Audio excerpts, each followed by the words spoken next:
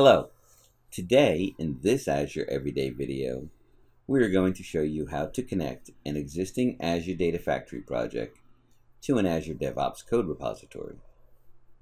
One good reason to use Azure DevOps or any other code repository is to create a method to preserve the code from a working version while you're making modifications. Azure Data Factory uses JSON to capture the code in your Data Factory project. By connecting Azure Data Factory to a code repository, each of your changes will be tracked when you save them. Additionally, whenever you publish, DevOps will automatically establish a new version of the Data Factory. This enables you to roll back if necessary. For the purposes of this demo, I've created a simple data factory that counts and copies an author table from an Azure SQL database to an Azure storage blob. The steps we will take will be to create a project in Azure DevOps as a repository for the data factory code elements. Then we will connect the Azure Data Factory we've already created to that DevOps project. And finally, we will review the differences in how the GUI works after you've connected to Azure DevOps. Azure DevOps supports two versions or two flavors of a code repository.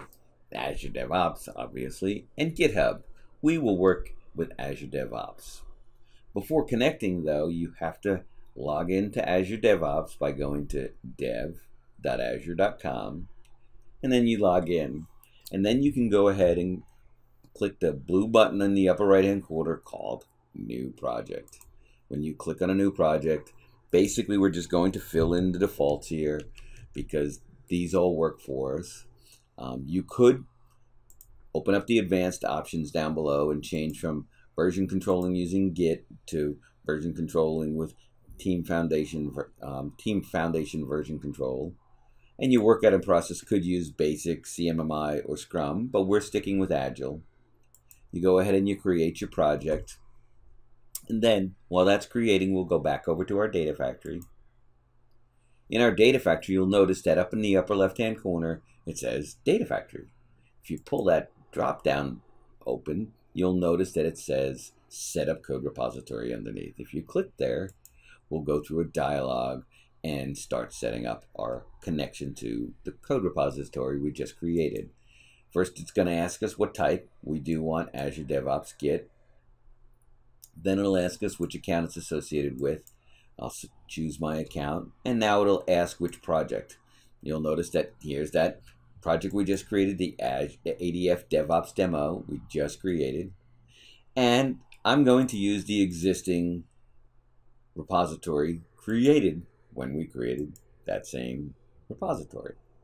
One thing to note is it'll ask you where you want your collaboration branch. I recommend you stick with master. This is where all your branching will merge back, and also where a copy of whatever changes you have been made will then be published to the actual Azure Data Factory that runs via trigger or event or whatever. Otherwise, I just select all of the defaults. Now, while this is saving, you'll notice that while we have Save as Template grayed out underneath, you'll see two new Save buttons pop up, and those that allow you to save the changes you made, which is separate from what you used to do, which was simply to publish them to the Data Factory. Now, you'll notice there's a Save button and a Save All button, as well as the Publish button. In addition, we'll be asked, what branch do we want? In this case, we're going to say we want to use the existing branch. We could have created a new one at this point, but we're going to say the existing branch for the time being. I'll show you how to create a new branch in a moment. And now we're working out of the master branch, and you can see that up above. And it also says Azure DevOps Git. You can go back and select Data Factory, but you'll get a warning that pops up that you have Git enabled in your Data Factory. Publishing in Data Factory mode is disabled. please switch back to Git mode to make further changes. So you really can't work in this mode. You have to be in your Git environment, because now it knows which branch you're working in. So first thing we're going to do is we're going to say we want to make a change. And the way you do that is you create a new branch. In this case, it's suggesting I make the new branch with my name, which I will. And that's a good recommendation, because as you work with others, they'll see your branch name and know what you're working on. In this case, I'm going to just drop in an innocuous wait, even though it doesn't really mean anything, just so we can see how the change gets captured. And I'm going to say this happens when we get a failure. So I'm going to connect the failure to this, and then I'm going to go ahead and say save. And I can save here or save all, which will save everywhere, all of the open projects that might be up. Now that they're saved, I'll go ahead and publish. And as you'll notice, I get an error that says publishing is only allowed from collaboration or the master branch. Merge your changes to master. So I got to do something to merge these changes to master. How do you do that? Well, if you come over here, you'll notice we're in the tPantazzi branch and we really want to be here. But if we go here, we'll notice that my wait command is no longer there. I won't have that. And that's not what I want. I want to see the wait occur. So what do I do? Well, there's another operation. We've already used new branch. Now there's create pull request. We want to pull that branch back into our collaboration or master branch. That'll open a new window going back to Azure DevOps, but it'll set it up with a pull request already for you to approve.